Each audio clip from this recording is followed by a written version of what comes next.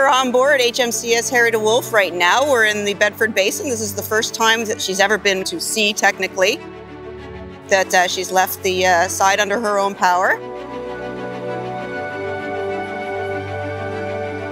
We're here conducting some trials, some engineering, and also the small boats, and some external communications as well.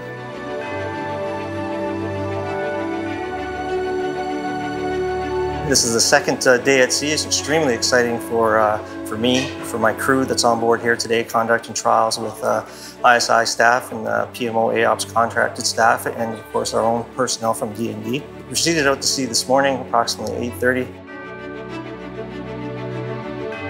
with no fanfare.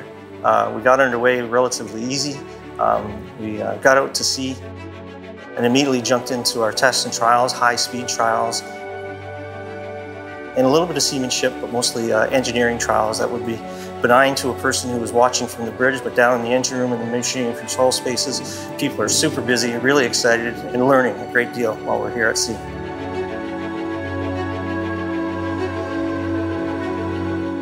So this opportunity is a very wonderful opportunity for myself as a master seaman in this position. I get to witness history being made with regards to a brand new ship provided to the RCN and the capabilities that this is going to provide up north and down south for any specific mission that we are tasked with.